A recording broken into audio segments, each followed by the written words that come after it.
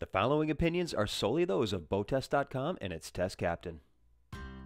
Hi, Captain Steve for BoatTEST.com, and today we're going to be conducting a features inspection and performance evaluation on a large center console with the legs for offshore runs. It's the Pronautica 29 Open. Let's get right into it, starting with her features. Swim platforms flank the twin-engine installation. They're covered in rubberized non-skid and 16-inch extensions are to both sides. To starboard, there's an undermount reboarding ladder with a powder-coated grab rail mounted to the bulwarks. There's minimal walk space to transition back and forth. Then ahead of that, there's trunk storage, and notice that the hatch is held open by dual gas assist struts. The standard boat is without power, and Pronautica will factory install either Merc or Suzuki engines in 250, 300, or these 350 horsepower four-strokes. We enter the cockpit through an 18-inch wide walkthrough with a minimal safety gate and a 4-inch step. And the first thing I notice is that there's non-skid matting on all of the decking. In the cockpit, there's seating running 4 feet 5 inches across the stern. To port, there's a live well that can be covered with a cushion to extend the seating. 3 8-inch pop-up cleats and 2 rod holders are to the cap rails on both sides, along with fender cleats.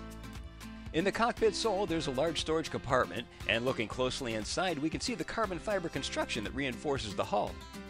Just ahead, the leaning post includes a logoed mat and 2 grab handles. Underneath are a sink, a basin, and a live well. There's undergunnel storage, and the bolsters start at 22 inches and top out at 25 inches. Up to 9 upholstery choices can be selected for all of the seating and wraparound bolsters with no upcharge. Looking at the helm, we start with a tempered glass windshield with 0 distortion at the curves. The dash slopes down, creating dead space. A flat dash with recesses would be a nice spot for quick grab items. The compass is right in line with the helm instead of centered in the dash. Thank you for that. Also in line with the operator is this 12-inch display with plenty of room for another in this carbon fiber panel. Switches are all pushed to activate. I'd like to see the horn stand out better. The engine controls are mounted at a 45-degree angle. To the right is a VHF and stereo underneath. USB connectivity is just below. To the other side of the sticks is the troll mode controller and the engine start-stops just below. To the other side of the tilt wheel are the windlass controls and the rockers for the trim tabs. I'd like to see those move to the same hand as the engine controls. The ignitions are right square in the knee strike zone. The twin helm seats have flip bolsters and 3 armrests, one shared in the center. The seats are in fixed positions, and the optional color choices can also be reflected here. Below are the battery switches and storage. As for the console itself, this is interesting. It's molded in with the deck, not bolted onto the deck. And look at the hardtop mounts. Now they can be bolted to the console instead of taking up deck real estate, so that we still have a full 19 inches of side deck space. Fish lockers are to both sides, and these, along with the 2 bait wells we saw, are all insulated so they can all double as self-draining coolers. Fire extinguishers are recessed into the bulwarks. The fiberglass hardtop is supported by aluminum tube. It includes a molded-in storage box. Electrical switches are just behind that I'd like to see labeled.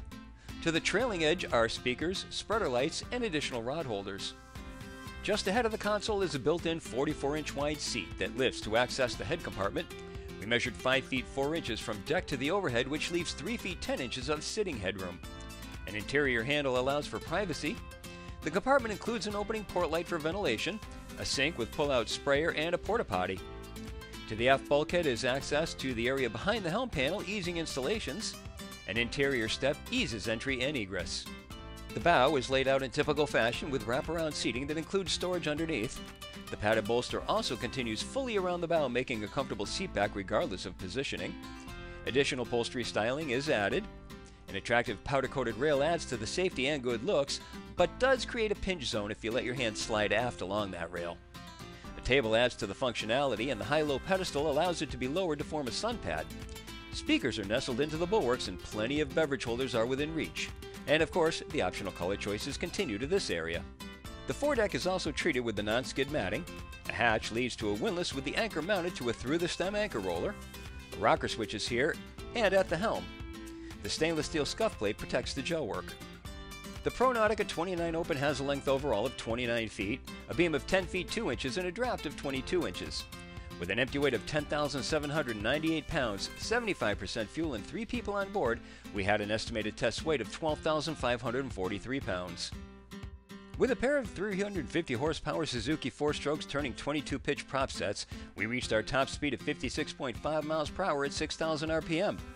Best cruise came in at 3,500 RPM and 29 miles per hour.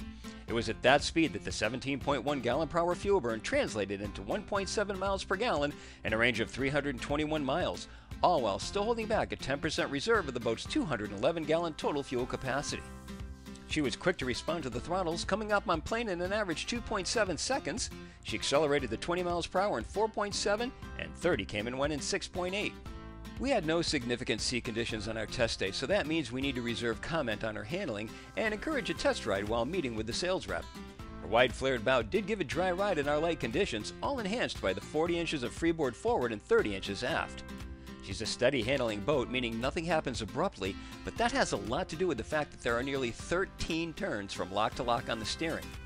As for system redundancy, we shut down one engine and found that she'll still not only plane, but cruise along at 31.5 miles per hour at just under full throttle.